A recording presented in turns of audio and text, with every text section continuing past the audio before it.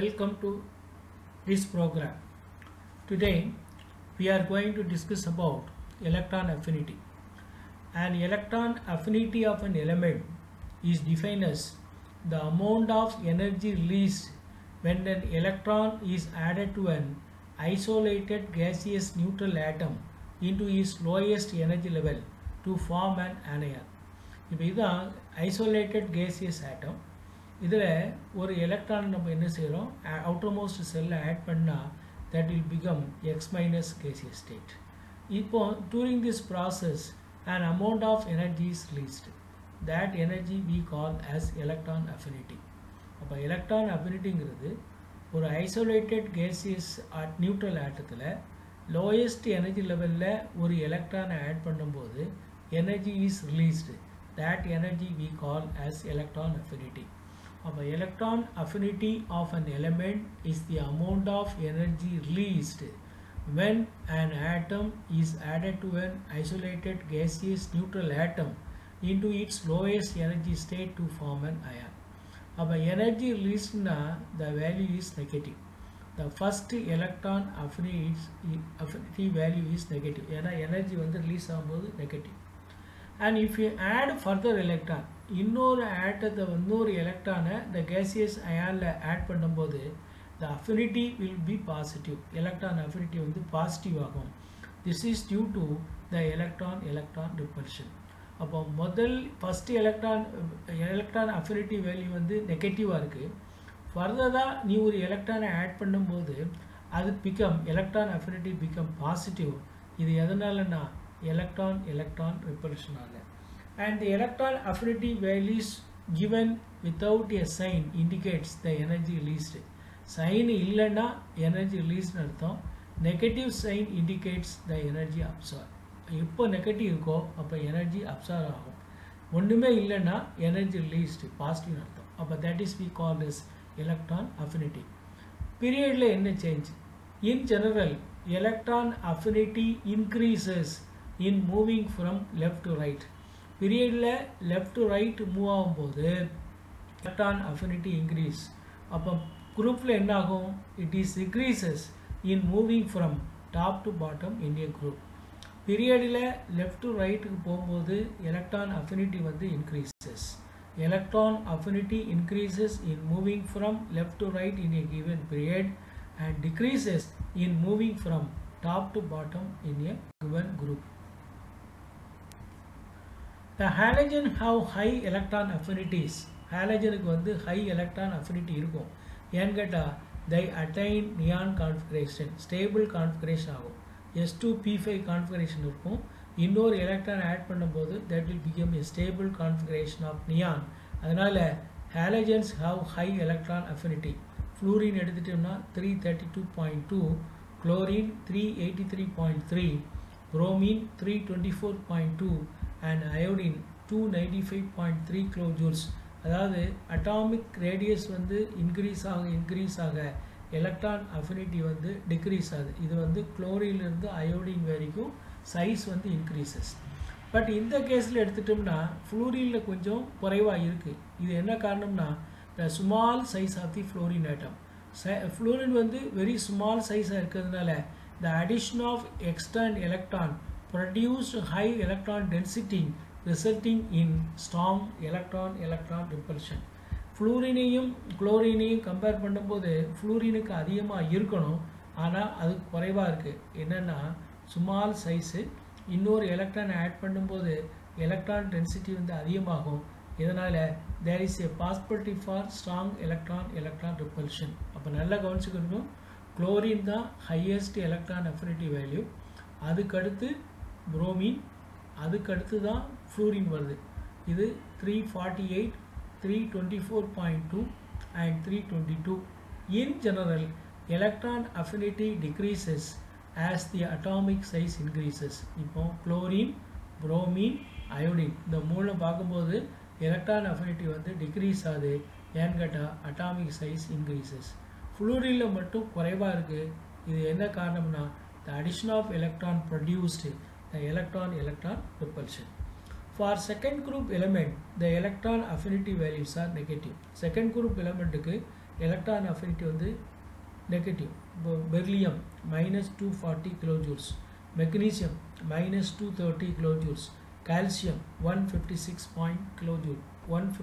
kilojoule per mole.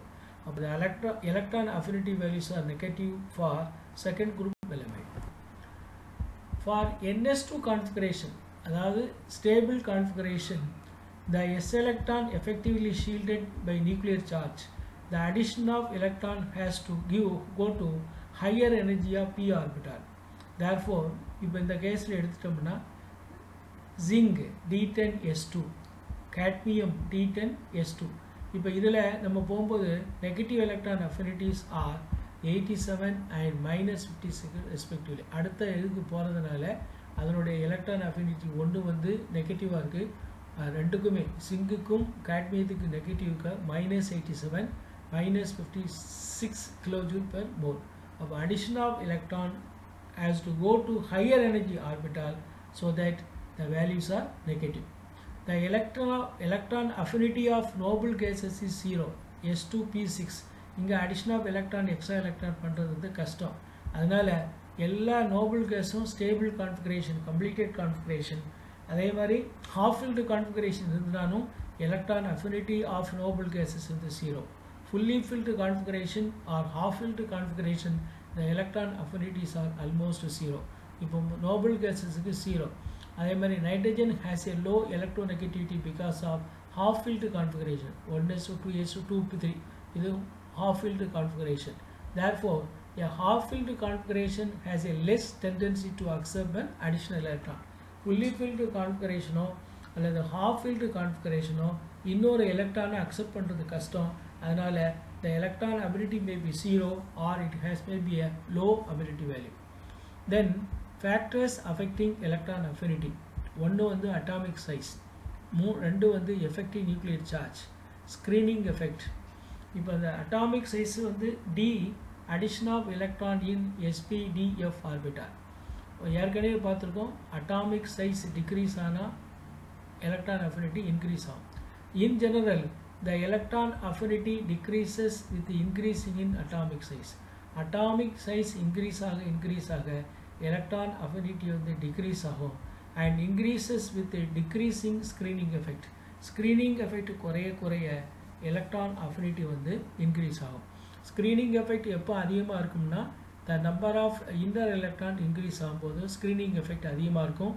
Screening effect அதிகமாக இருந்ததுன்னா electron affinity வந்து increase ஆகும். அப்போ in general electron affinity decreases with increasing in atomic size and increases with the decreasing in the screening effect. அப்போ 4 factor. ஒன்று வந்து atomic size, ரெண்டாவது வந்து effective nuclear charge, மூணாவது வந்து screening effect, 4 வந்து the addition of electron in sp_d_f orbital. நம்ம பார்க்கும்போது electronegativity. Electronegativity, the tendency of the bonded atom to attract the bond electron towards itself is called electronegativity.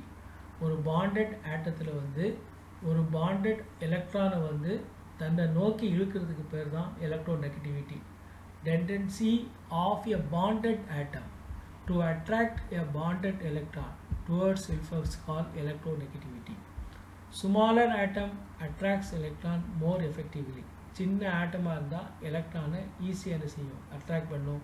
and then the larger atom. larger ஆட்டத்தை விட smaller atom வந்து எலக்ட்ரானை affect பண்ணும். therefore the electronegativity of smaller atom will be high. smaller atom இருக்குது, larger atom இருக்குது, electronegativity of smaller atom வந்து என்ன இருக்கும், ஹையாக இருக்கும். அதே மாதிரி atoms with nearly filled cell will tend to have a higher electronegativity than those of completely filled orbital. இப்போ ஹாலஜன் பார்த்தோம், ஹாலஜனில் ஒரு எலக்ட்ரான் இருந்தது, அதுக்கு எலக்ட்ரான் அஃபினிட்டி அதிகமாக இருந்தது. அதே மாதிரி எலக்ட்ரோநெகட்டிவிட்டியும் அதிகமாக இருக்கும். The electron with nearly filled cell will tend to have a higher electronegativity. The electronegativity increases in moving from left to right in a given period and decreases in moving from top to bottom in a group. பீரியடில் எப்போதுமே என்ன ஆகும், increase ஆகும். நம்ம முதல்லேருந்தே இப்போ சொன்னோம், atomic size மட்டும்தான் decreases பீரியடில். ionization energy increases, electron affinity increases, electronegativity increases. எல்லாமே increase ஆகும் from left to right in a period and decreases in moving from top to bottom in a given group. குரூப்பில் வந்து அது வந்து degrees ஆகும். அப்போ குரூப்பில் எடுத்துட்டோம்னா atomic size increases ஆகும், ionization energy decrease ஆகும், electron affinity decreases ஆகும் and electronegativity decrease ஆகும். அப்போ நாளையும் நம்ம கம்பேர் பண்ணி படிக்கணும். பீரியடில் எப்படி இருக்கும், இப்போ குரூப்பில் எப்படி இருக்கும். If we move from left to right in a group, atomic size decreases, ionization energy increases, electron affinity increases, electronegativity increases. If we move from top to bottom in a group, atomic size increases, ionization energy decreases, electron affinity decreases, electronegativity decreases. இது மட்டும் நல்ல தெரிஞ்சா போதும். Next is Pauling scale of electronegativity. அதாவது இதை எதை பற்றி தெரியும்னா it is experimentally derived from bond energy. அப்போ let us consider a compound AB. இதில் வந்து ரெண்டு பாண்ட் எனர்ஜி இன்வால்வ் ஆகிருக்கு. ஒன்று வந்து AA and BB. A and BB combines to give AB. அப்போ the energy according to electronegativity is equal to the energy of the bond will be equal to half of EA plus half of EB. This is called the bond energy, experimental energy. The experimental energy calculate பண்ணோம்னா A னுடைய value எனர்ஜியும் B னுடைய எனர்ஜியும் கூட்டி அரை எடுத்துட்டதுன்னா the energy of bond energy of the particular bond. அப்போ this is the half of EAA plus EBB. This is the bond energy of the bond AB. இதுக்கும் electronegativity என்ன, delta is the difference between the experimental and calculated value of bond energy. அதாவது டெல்டாங்கிறது experimental value, இது bond energy experimentally calculated, இது bond energy theoretically calculated. இந்த ரெண்டுக்குள்ள difference தான் delta. Delta is the difference between experimental and calculated bond energy of the bond. அப்போ delta will be equal to, it is bond energy calculated experimentally minus and bond energy calculated theoretically. The delta measures the polarity of the bond AB. இதை எது measure பண்ணுறோம்னா டெல்டாங்கிறது எதை measure பண்ணால் polarity of the bond வந்து measure பண்ணுது and it depends upon atom A and B. Suppose XA and XB represent the electronegativities of the atom A and B respectively. According to Pauling, the electronegativity is difference XA minus XB is equal to 0.088 into root delta. Electronegativity difference bond polarity bond energy difference relation தான் இது. XA ங்கிறது electronegativity of an atom A according to Pauling. XB ங்கிறது electronegativity of the atom B. இந்த difference வந்து எதுக்கு ஈக்குவல்னா 0.088 into root delta. டெல்டாங்கிறது தெரியும், the polarity of the bond, it measures the polarity of the bond. அப்போ electronegativity differenceக்கும் polarity of the bondக்கு உள்ள relationship தான் Pauling relationship. XA minus XB will be equal to 0.088 by root delta. And here the electronegativity of the fluorine is assumed as 4.0. இந்த இதில் வந்து XF வந்து நம்ம assume பண்ணிக்கிறோம், is used as a reference standard. From this இப்போ delta தெரியும், XB தெரியும்னா XA கண்டுபிடிக்கலாம். The electronegativity of the other atom can be determined. அப்போ XA ஒரு XB னுடைய ஏதாவது ஒரு வேல்யூ தெரிஞ்சால் தான் நம்ம என்ன கண்டுபிடிக்க முடியும், XA தெரிஞ்சால் XB கண்டுபிடிக்கலாம், XB தெரிஞ்சால் XA கண்டுபிடிக்கலாம். இங்கே எதை அசீவ் பண்ணியிருக்கோம், XF of is equal to electronegativity of fluorine will be equal to 4.0. Using this the XA can be calculated. இப்போ XB வந்து நீங்கள் XFன்னு வச்சுட்டோம்னா XA can be calculated. This is the one way of calculating the electronegativity of one atom by knowing the electronegativity of the other element. And this electronegativity difference can be also related to the heat of formation. Electronegativity differenceக்கும் heat of formationக்கும் ஒரு relationship இருக்கு.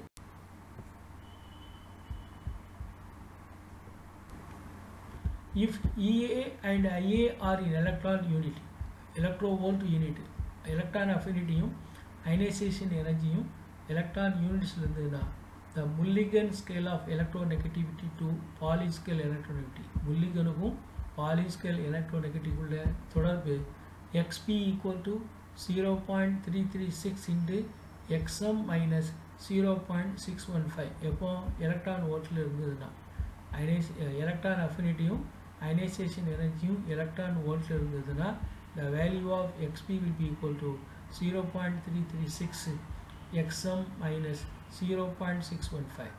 If electron affinity and the IE are in joule mole, then electron affinity of P will be equal to 3.47 into xm minus 0.0595. But this is the formula used when both energies are given in joules.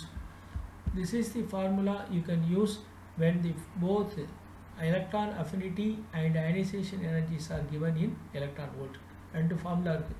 Electron வோல்ட்டில் கொடுத்தா இந்த formula use பண்ணணும், joules per மோலில் கொடுத்தா இந்த formula use பண்ணணும்.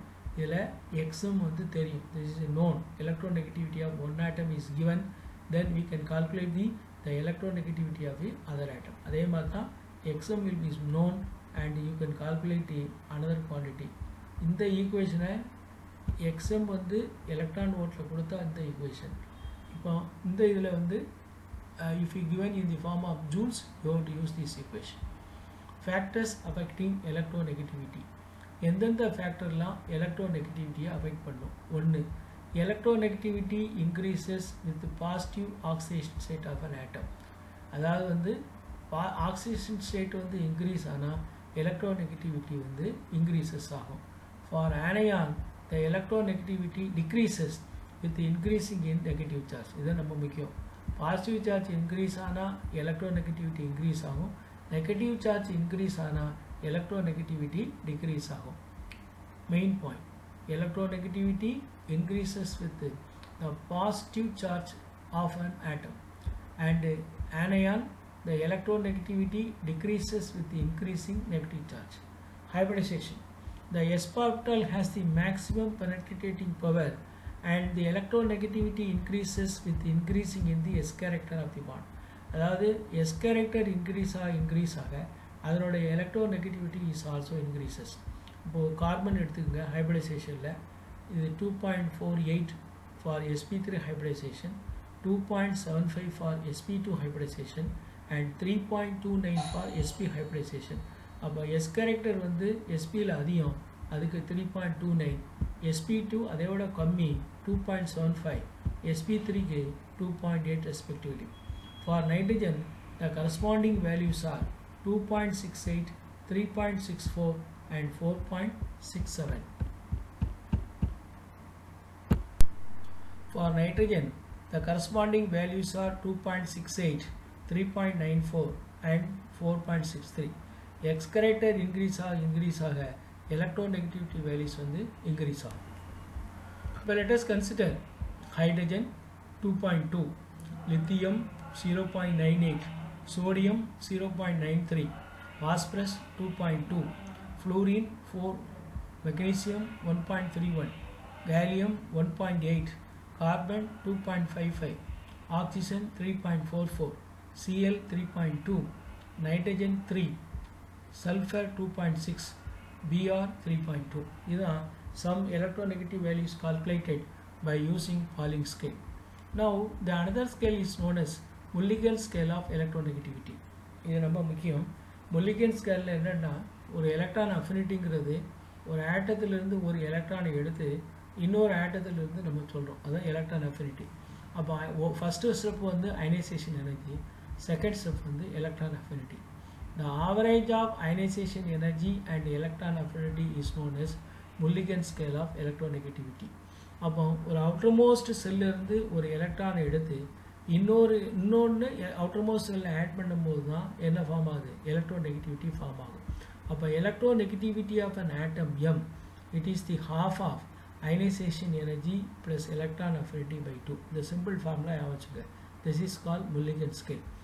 IE plus EA by 2.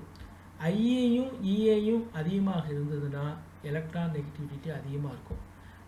Ionisation எனர்ஜியும் electron அஃபினிட்டியும் குறைவாக இருந்தால் எலக்ட்ரோநெகட்டிவிட்டி வந்து என்ன செய்யும்? குறைவாக இருக்கும். அப்போ the simplest formula Mulligan scale of electronegativity is the half of the ionization energy and electron affinity. Next is we are going to discuss about partial ionic charge. The electronegativity increases with the partial ionic positive charge of an atom. எப்போ positive charge அதிகமாக இருக்கும் partial positive charge இருந்ததுன்னா electronegativity அதிகமாக இருக்கும். இப்போ I ப்ளஸுக்கு 4.5 இருக்குது, எஃப்க்கு வந்து 4 இருக்குது. அப்போ ஒரு electronegativity increases with partial positive charge on the atom. Application of electronegativity இதனுடைய முக்கியமான அப்ளிகேஷன் இதிலிருந்து அதிகமாக கேட்பான். Partial ionic character. If a bond AB is a covalent, the electronegativity of an atom A will be equal to the electronegativity of an atom B. இந்த ரெண்டு ஆட்டத்தினுடைய electronegativity ஈக்குவலாக இருந்ததுன்னா அந்த பாண்ட் வந்து கோவலண்ட் பாண்டாக இருக்கும். If XA is not equal to XB அப்படின்னா என்ன அர்த்தம்? The electronegativity of an atom is not equal to XB, the bond has some ionic character. ரெண்டு எலக்ட்ரோநெகட்டிவிட்டி ஈக்குவலாக இல்லைன்னா ionic character வந்து ஃபார்ம் ஆகும். The ionic character is due to the difference in electronegativity's value of X and XB. Ionic character எதனால் இருக்குன்னா the difference in the value of XA and XB all இருக்கு. The value of the difference is greater, the amount of ionic character is also greater. அதாவது difference அதிகமாக ionic character வந்து அதிகமாகும். இது தெரிஞ்சுட்டு இதுதான் முக்கியம். If XA minus XB equal to 1.7 இருந்ததுன்னா அதாவது the electronegativity difference between the two XA minus XB equal to 1.7, the bond AB is approximately 50% ionic and 50% covalent character. If the value XA minus XB is less than 1.7, the bond AB is more covalent. அதாவது less than 1.7 இருந்ததுன்னா more covalent இருக்கும். The difference is greater than 1.7, then the bond AB is more than 50% ionic character. அப்போ ரெண்டும் ஒன்றா இருந்ததுன்னா 50% ionic, 50% covalent. less than 1.7 இருந்ததுன்னா more covalent. greater than 1.7 இருந்ததுன்னா more than 50% ionic.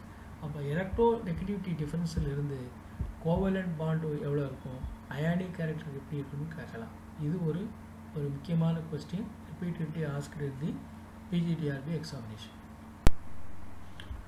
The electronegativity difference and the bond strength, and here there is a relationship between the electronegativity difference and bond length. Greater the values of electronegativity difference, the bond will be more stable. அதாவது electronegativity difference வந்து அதிகமாக இருந்ததுன்னா பாண்டோடைய strength அதிகமாக இருக்கும். உதாரணத்துக்கு ஹெச்எஃப்க்கு வந்து electronegativity difference வந்து 1.9, HClக்கு 1, HBrக்கு 0, HIக்கு வந்து 0. And here the difference is very large, the strength of HF bond is very large. இது வந்து very strong bond. Then அதை விட weak bond, அதை விட HCl விட weak bond, HI விட weak bond. அப்போ in general the strength of the bond increases as the electronegativity difference also increases. இங்கே electronegativity difference வந்து decrease ஆகுது, bond strength என்ன ஆகுது, decrease ஆகுது. And therefore the stability of the AB bond depends on the electronegativity difference of XA and XC. For a particular compound, XA and XB is very small. அதனுடைய value வந்து ஸ்மாலாக இருந்ததுன்னா the compound is unstable and hence the heat of formation of the compound is very small. Electronegativity difference வந்து லோவாக இருக்கும்போது அந்த compound வந்து அன்ஸ்டேபிளாக இருக்கும். The heat of formation of the compound is very small. If XA minus XB is very high, the compound is very stable and hence the heat of formation of the compound is very high, and those compound is having high melting point and boiling point. அதாவது XA minus XB வந்து ஹையாக இருந்தால் அந்த compound வந்து very ஸ்டேபிளாக இருக்கும். Heat of formation is also high and the melting point of the compound is also high, high boiling point and melting point.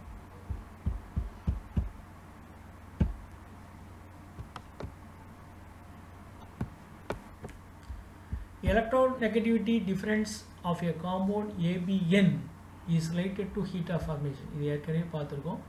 XA minus XB will be equal to root of delta HF divided by 129.4 N. அடுத்து electronegativity different acidic and basic character of the oxide. Electronegativity difference அதிகமா இருந்ததுன்னா strong base இருக்கும். electronegativity difference குறைவா இருந்ததுன்னா strong acid இருக்கும். ரொம்ப குறைவா இருந்ததுன்னா strong acid இருக்கும். இப்போ பொதுவா Na2O க்கு the electronegativity difference is 2.5. It is strong phase. MgO 2.3 base. Al2O3 2.1 amphotic. SiO2 1.78 weak acid. P4O10 is 1.5 strong acid. electronegativity difference அதிகமா இருந்ததுன்னா strong phase இருக்கும். average இருந்ததுன்னா amphotic இருக்கும். very low இருந்ததுன்னா strong phase இருக்கும். We can say the electronegativity difference தக்கன oxide உடைய character வாங்குது. ஒரு சிலது strong acid இருக்கு. ஒன்னு Al2O3 amphotic in nature and P4O10 is a strong acid. இதை நம்ம என்ன செய்யணும் electronegativity difference வச்சு நம்ம சொல்றோம். அடுத்த முக்கியம் Slater rule. Slater rule என்ன? முதல்ல நம்ம அதை பார்க்கணும். Slater rule அப்படின்னா ஒரு எலக்ட்ரானிக் கான்ஃபிகரேஷன் உள்ள ஸ்கிரீனிங் கான்ஸ்டன்ட்டை கண்டுபிடிக்கிறதுக்கு பேர் தான் Slater rule. இப்போ நம்ம ஒரு ஆட்டத்துக்குடைய எலக்ட்ரானிக் கான்ஃபிகரேஷன் எழுதியிருக்கோம். 1s 2s 2p 3s 3p 3d 4s 4p 4d 4f 5s 5p. இப்போ all other electron in the same group, the electron interested to shield an extent of 0.35 nuclear charge unit. இப்போ இதில் உள்ள electron இருக்கும் 5p orbital உள்ள electron இருக்கும். அப்போ இதில் இதில் 6 இதில் 2 8 எலக்ட்ரான் இருக்கும். 1 போச்சுன்னா 7 எலக்ட்ரான். அப்போ இதுக்குள்ளதை எதால மல்டிப்ளை பண்ணணும்னா 0.35 மல்டிப்ளை பண்ணணும். தென் if the electron interested in SRP electron, all electron one less value than principal quantum number. இப்போ 5 க்கு 1 lessனா 4 இதில் இருந்ததுன்னா 4s 4p 4d 4f இருந்ததுன்னா and these electrons are multiplied by 0.85 unit of nuclear charges. All electron who less than values of principal quantum number is to the extent of 1. இப்போ 4s வரைக்கும் 0.85 அதுக்கு மேலே உள்ள எல்லாத்தையும் எதால மல்டிப்ளை பண்ணணும் 1ஆல multiply பண்ணணும். If the electron interested in D or F electron, all the electron left shielded to an extent of 1 unit nuclear charge.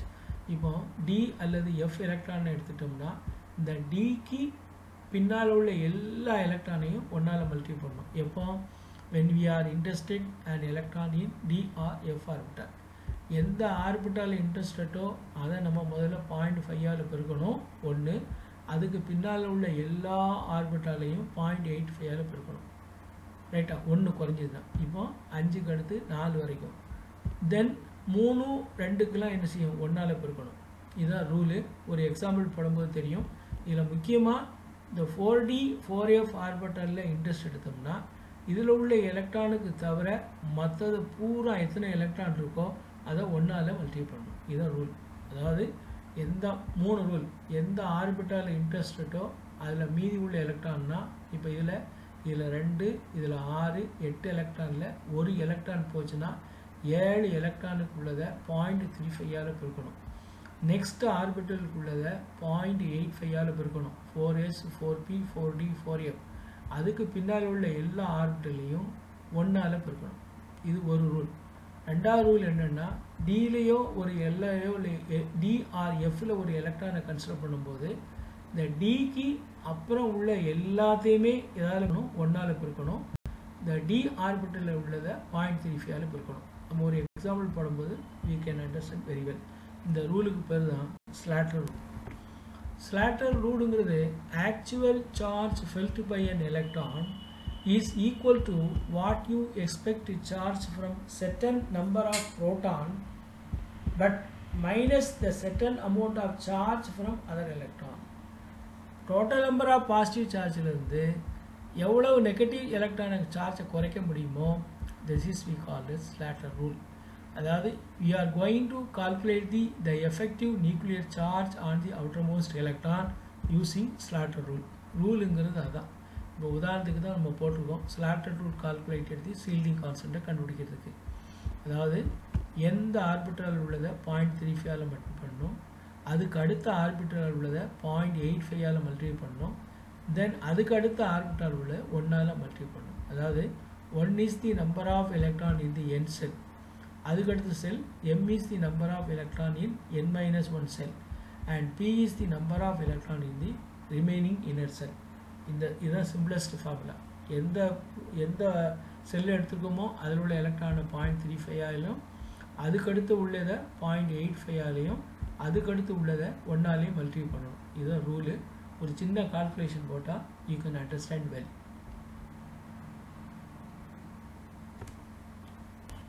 இப்போ now we are going to calculate the screening constant of this 2p electron. Fluorine உடைய configuration எடுத்துக்கிறோம். 1s2 2s2 2p5. இதில் p electron கான்ஃபிகரேஷனோ அல்லது s எலக்ட்ரானையும் நம்ம எடுக்க போகிறோம். நம்ம p electron எடுத்துங்க, ஒரு எலக்ட்ரான் எடுத்துங்க. அப்போ இங்கே டோட்டலாக 7 எலக்ட்ரான் இருக்குது. 2 + 5 7 எலக்ட்ரான் இருக்குது.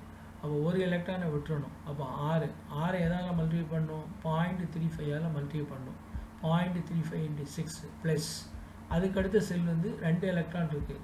0.85 × 2 that will be equal to 3.8. அப்போ ஸ்க்ரீனிங் கான்ஸ்டன்ட் இஸ் 3.8. அப்போ எஃபெக்டிவ் நியூக்ளியர் சார்ஜஸ் இருக்கும் equal to Z - 3.8. Zங்கிறது total number of proton. இப்போ Z ஃப்ளூரினுக்கு வந்து 9. 9லேருந்து 3.8 கழிச்சிட்டா 5.2. that is we call as screening constant.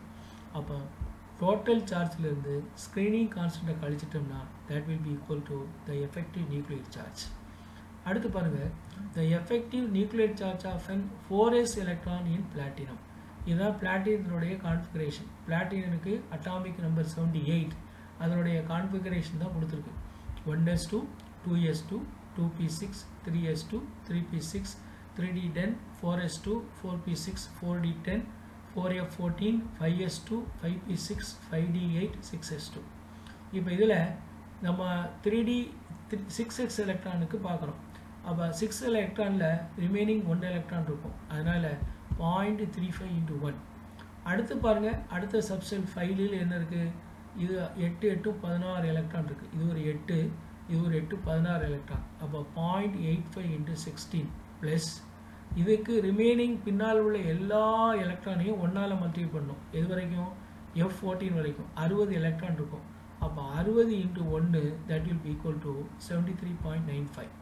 அப்போ screening constant will be equal to 73.95. நல்லா பார்த்துங்க, 4sல உள்ள ஒரு எலக்ட்ரானை 0.35 ஆல் மல்டிப்ளை பண்ணியிருக்கோம். இந்த இதில் 16 எலக்ட்ரான் இருக்குது 5 செல்லில். அந்த 16 எலக்ட்ரானையும் 0.85 மல்டிப்ளை பண்ணியிருக்கோம். அதுக்கடுத்து ரிமைனிங் உள்ள 60 எலக்ட்ரானையும் 1 ஆல் மல்டிப்ளை பண்ணி 73 டோட்டல் பண்ணால் 73.95.